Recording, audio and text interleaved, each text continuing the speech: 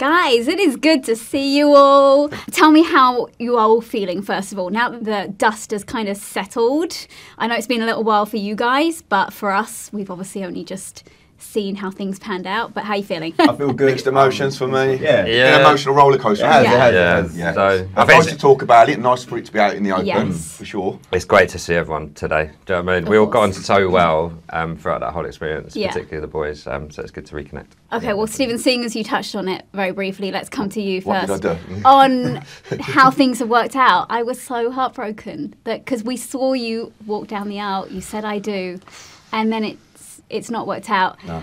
Any regrets for going through everything that you did, or how are you feeling? No, I don't have any regrets. Obviously, in a breakup, when you're watching your breakup, because that's the first, obviously, you raise certain questions about your own behaviour and hindsight. So maybe there's some regrets in that element of things, but going through the whole process, none whatsoever. I was a little bit heartbroken to hear it didn't work out, but you guys are smiling, and that's the main thing. Freddie and Tom, you were the guys who did the leaving at the altar, but Ollie, you were left at the altar. How was it? Because actually, I thought it was really admirable how you dealt with it all. I didn't want all the weight to come down on Demi. I think leading up to that, there had been conversations that had led us both to believe that it probably wasn't the right time for us. I didn't want it to be, and ultimately, I wanted to come away from this with my head held high, and we're both happy regardless of what the outcome was, so to speak. So I think I touched on it at the time. It's like, I've still got a best friend in her for life. I've still got best friends in these guys, so I refuse to come away thinking of myself as anything other than a winner just because I didn't get married. I don't look at it as like first and second place. If you come away with a head full of memories and new friends, how can I look at it as anything other than a good thing? Yeah. Have you guys all been hanging out in the interim? Like, have you seen much? As much as we can. Yeah, it's been very minimal. Yeah, I mean, I live up north, so for me it's been hard, but I've kept in touch with a couple of lads and stuff. But we're all in touch. We're all mates. We're all mates. You know. Yeah. Everybody. Is there a group WhatsApp? There's a few. Yeah. Oh, who's not in which one? I get political.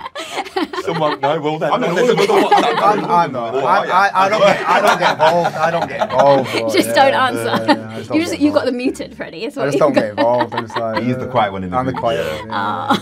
Like you said, it didn't work out for you guys, but it didn't necessarily mean that it was the end. So have you seen like your prospective other halves, or have you been on any other dates with anyone else in the meantime? For me personally, you know, the journey was a roller coaster, like Steve said, ups and downs, and it was very overwhelming, a lot of pressure. Yeah. And I met an amazing girl, but there was a lot of pressure from her, I felt, on me as well. Yeah. And it wasn't until the moment between sort of we had a brief spell where we were at home prior to the weddings, you know, where we had a bit of a time to ourselves, and it was really that time where I had time to kind of reflect on myself and think, I've got the opportunity now, my mind's clear, and I had a bit of clarity. But up until that point, it was just a lot of pressure. But I have stayed in touch with Kat. Okay. She's a good girl. We did try and sort of continue things after, but I think it was quite clear that we were quite different. And personally, I've not been dating. Okay. But I'm not. Obviously, I can't speak for Kat. Okay. There's a lot of love out there for you, though, Freddie. I don't know if you've seen it, but there's a lot of love, so you're not going to be short on others. Honestly, the comment section on my social media is just about Freddie. It's like, can I meet Freddie? Aww. Yeah, they can. How about you, Marie? What? Similar story to Freddie, I think. Like, Maria and I were like, we had an amazing journey together and got on so well. Obviously, the differences in our values were probably the main reason why we didn't work out. We were fully intending on staying in contact. Yeah. It's hard, like when you break up with someone, particularly when you break up in front of millions of people, it's hard to stay in touch with any ex, right? Yeah. But so I think, you know, we stayed in touch for a few weeks after the show and have been in touch sporadically. Obviously, I think, you know, I have to respect her feelings about how some of the show sort of was portrayed and her feelings around that. So always got a lot of time for her and a lot of respect. But yeah, I'm not sure it'd be appropriate for us to be besties. That's fair enough, yeah. It's a lot. I can't even imagine watching this all back. Did you actually want to watch it back? Or is it like, no guys, you know, I'd rather... Hit and miss. There are some bits I enjoyed more than others. But yeah, it's weird because I think, I don't know if you guys feel the same, but when you're watching it, it kind of takes you back there again. Yeah, so the bits that made you feel really, really happy make you feel happy again. The bits that weren't so easy, you kind of go through that again. So it's like, it's a weird one. Definitely. We all had different highs and lows, didn't we? Like for me, like the pods was amazing. Yes. It was like there was some real magic around it, and it was hanging out with these boys, but then also those dates. It was like therapy for me. Those pods, being one-on-one with all those people. So the rest of it I found a bit more challenging.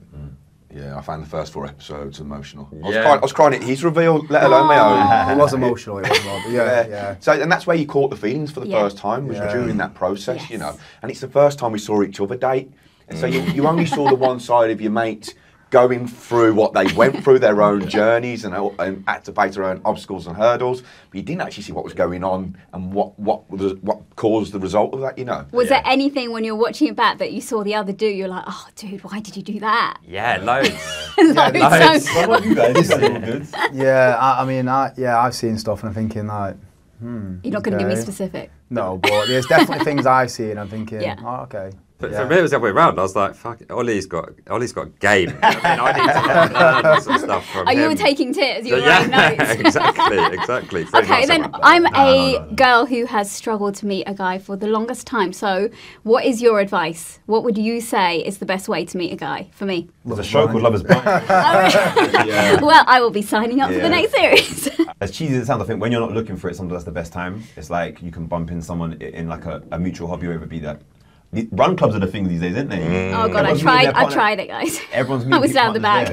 But yeah, I think things like that, like, I don't know, what do you guys think? I think, like, my experience on that, it was all about dating with intent, right? And like going into date saying, this is who I am, this is what I'm looking for in a partner. And I think when you do that, it shows that you're taking that experience seriously. So I'd do that in any dating situation moving forward. Okay. I say just be yourself. Don't go in there with expectations. Right. Then it takes all the pressure away. Then you can be yourself. You can be vulnerable, and then that's where the beauty happens, I think.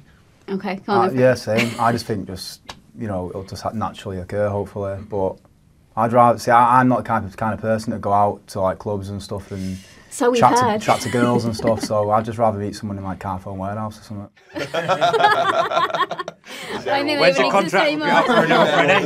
The nation wants to know. I'll give you an upgrade. There's going to be swarms of girls hanging outside Carphone Warehouse now. I mean, phone, not girl. Brilliant. I will try that. Thanks.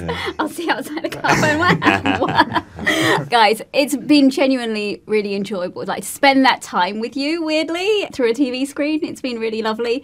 So I know you probably didn't get the outcome that you wanted, but you made for great TV. Thanks so much. Thank you. And I do wish you luck. You know what? Everyone wants love in their lives, right, at some point. So here's hoping. Thank you so much, Thank guys. you. Thanks so Thank much. You were lovely. See you guys. Good to see you. See you later. Easy.